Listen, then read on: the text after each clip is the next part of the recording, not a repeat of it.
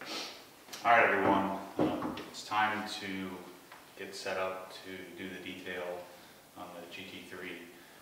I've been waiting a while to do this. I actually got the car, 3.5 weeks ago now, and my wife keeps planning stuff on the weekend, so I haven't been able to spend the time.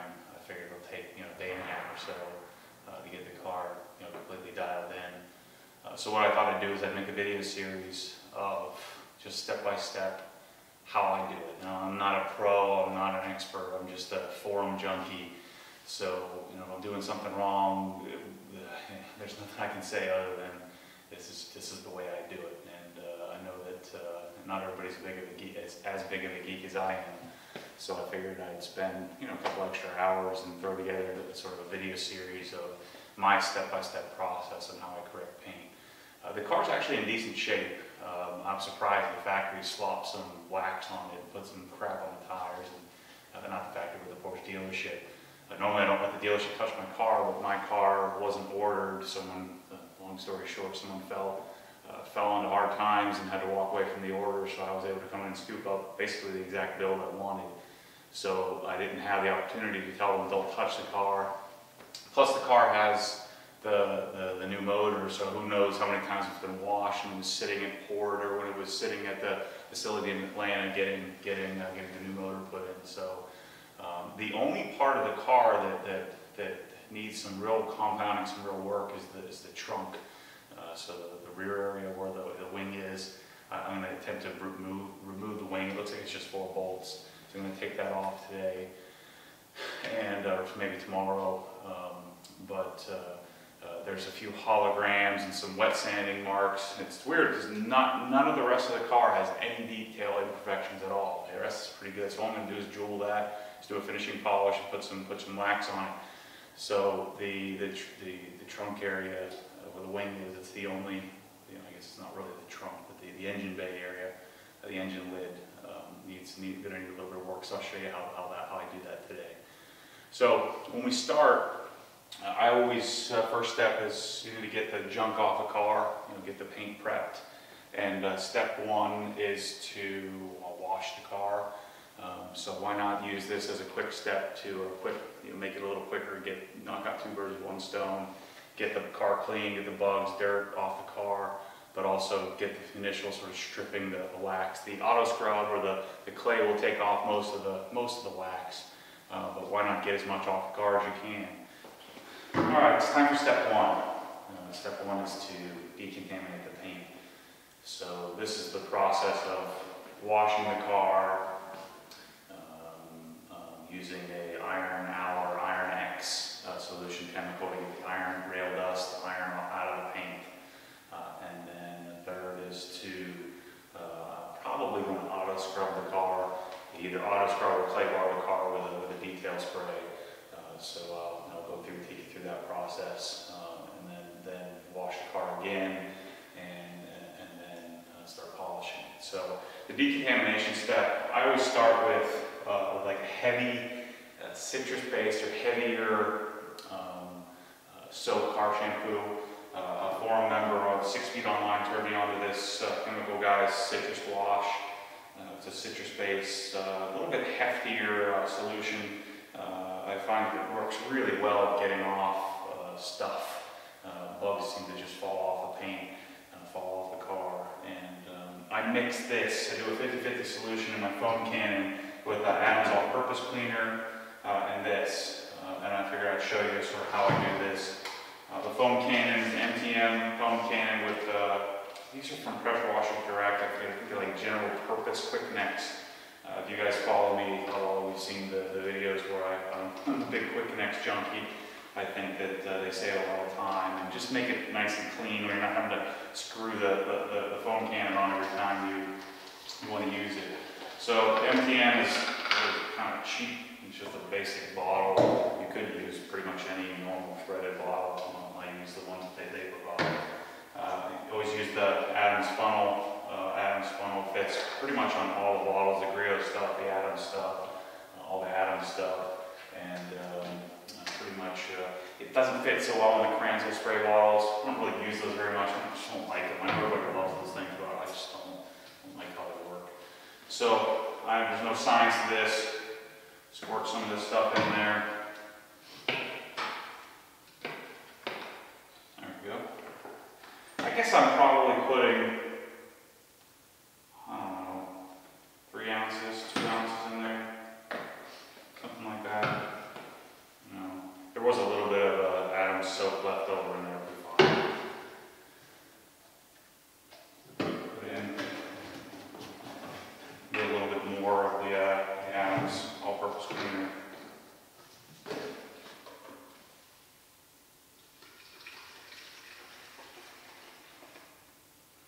Like I said, this isn't exactly scientific.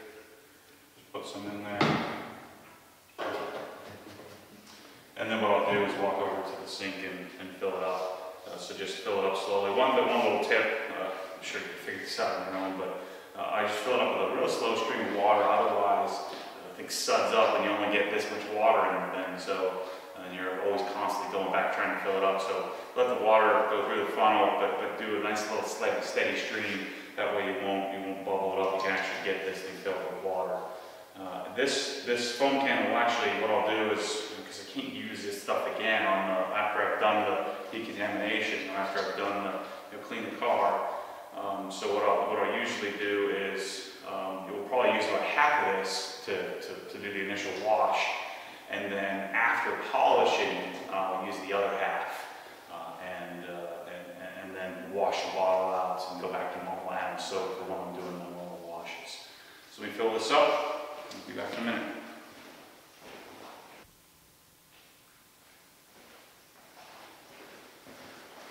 So, filled up, very scientific, got some water, fill it up to the top, and then I'll wait for the suds, because I gotta go down and actually spray off the car.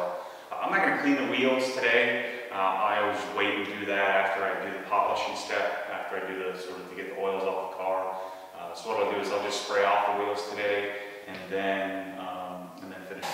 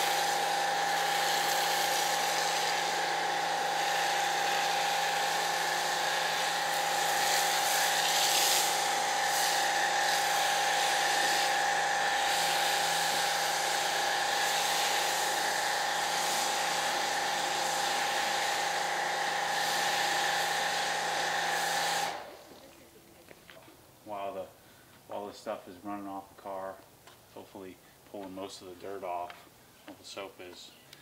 A little trick I learned, I'm sure many of you follow my journals or watch my videos. This is something I learned from Adam's videos. Actually put the soap on the pad. I don't normally use this much soap, but since I'm trying to decontaminate the paint, use a little extra, a little more than normal. when you put it on the pad, it keeps it from shooting out of the bucket. And there's not any rocket science to this. Just fill up the 2 buckets.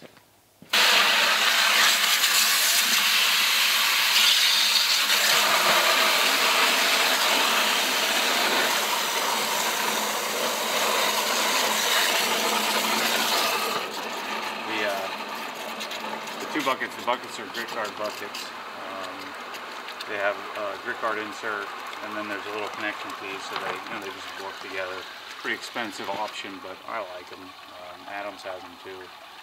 The hose, if you guys have seen my other videos, I spent a lot of money on a hose. It took me a long time to find one I really like. Adams was selling this 3/4 inch rubber Goodyear hose for a while. It works really well. The problem is it's a couple $100. And then I've got a Dram, a Quick Connect, an Ely spray nozzle. It's okay. I've never really found a spray nozzle that I'm in love with. I like the fire hose ones, but then they're hard to use if you're washing the wheels. This one has a quick trigger that you can turn off and on. You know, if you're not familiar with the 2 bucket system, use 1 bucket to rinse your rag and 1 bucket for new soap. You know, the whole idea is to try to keep as much of the sand and stuff. Especially in Florida, we have a lot of sand. We don't have to deal with, you know, the salt and things like that, but you need to really be mindful of sand because it'll really tear up the paint.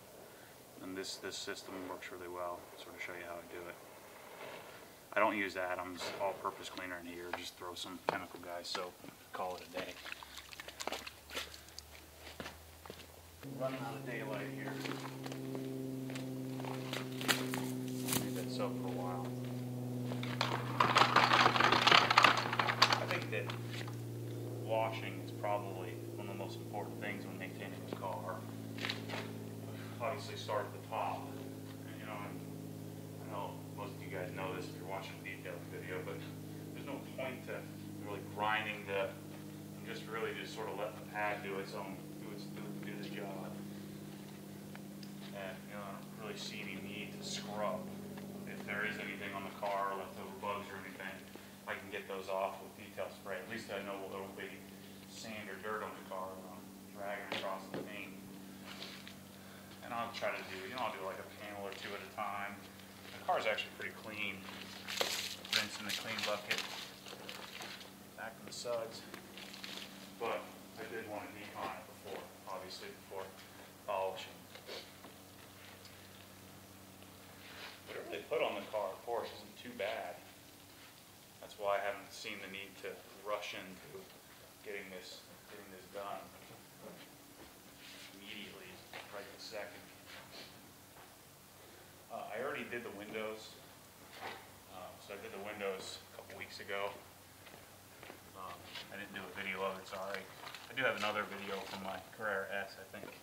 Yeah, where I did the windows.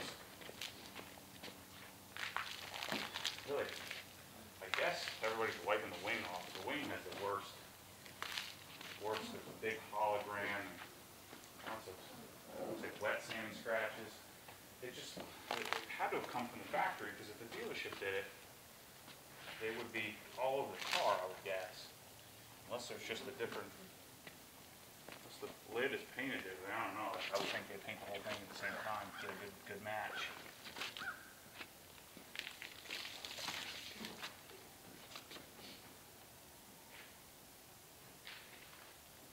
But again, with this, just do 1 panel at a time. Always start at the top, work your way down.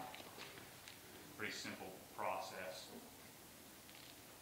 A lot of times, especially on the front bumper, I'll follow up with my hand, see if there's any bugs or anything. But again, I don't think it does any good to scrub the daylights out of the paint. Just, you'd be better off getting it off, getting anything that's stuck on there after the fact. You know, there's no sense in grinding in sand and dirt. If you want to really be mindful of pushing, using heavy pressure, especially in the front bumper, you have a tendency to want to do that because there's so many bugs, especially in Florida. Bug crazy.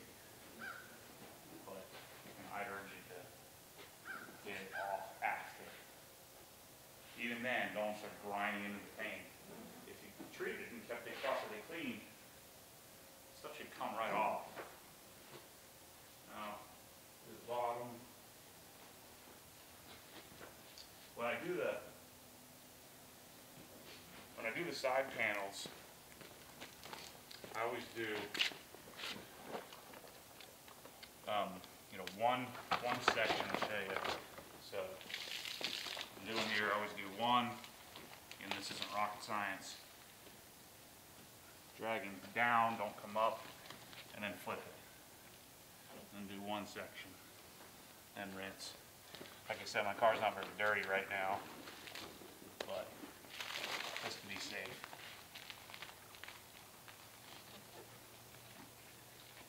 Actually, when I'm washing the car anyway, this is the quickest step, is actually washing off the car. It's all the prep work. It takes a long time. Getting the pressure washer out, getting the buckets ready. And then the drying actually takes me longer than the wash itself. This, of course, is always the dirtiest part of the car. It takes me a couple of, it's not bad today. It takes a couple of passes with the sponge. I'm always checking the sponge too to make sure I didn't pick up anything that's dragging across the paint.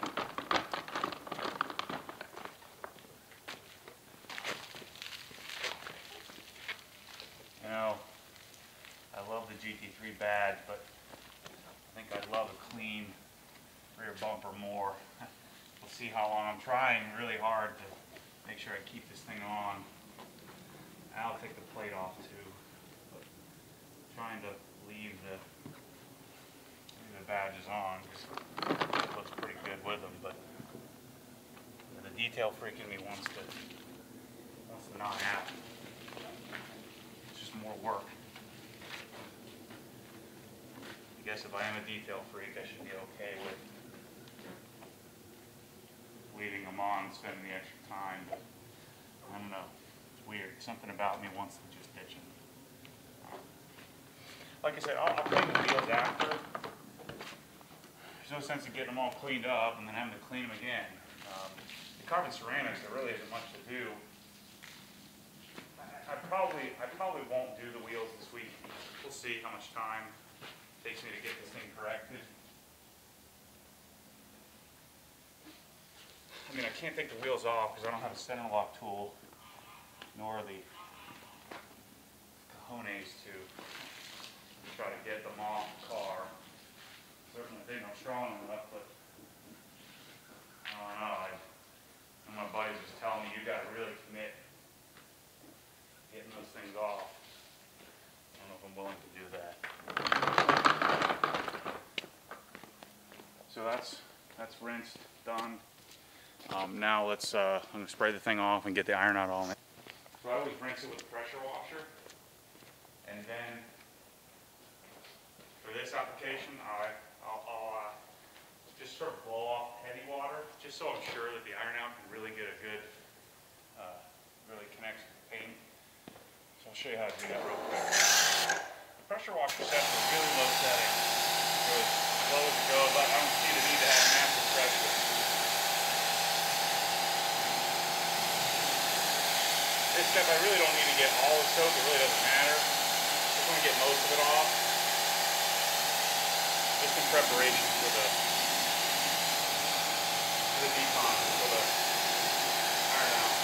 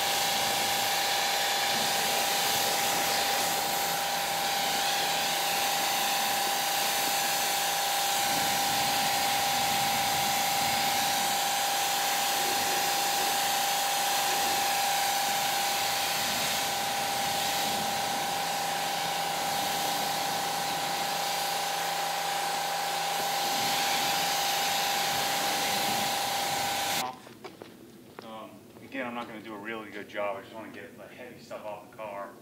I could probably just sheet some water on it, but I'll blow it off real quick. Then we'll leave it pretty much wet, and then we're gonna do the iron out. This is a steel PG55. I love this thing. Works great. Never have to do anything to it. There's no maintenance.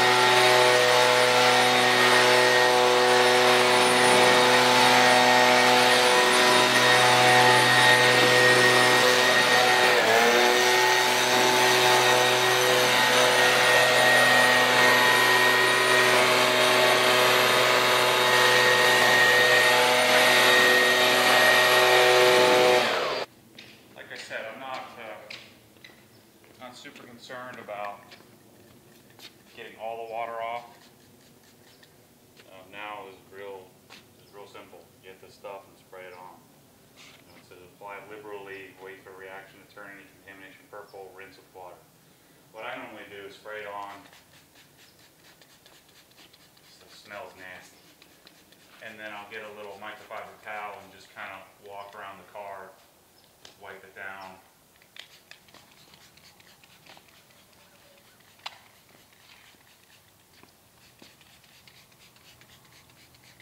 Much better. See, this is how it normally goes. I'm thinking I'm making a detailing video that I think would work for me. I spray the lights too. I'm not going to polish the lights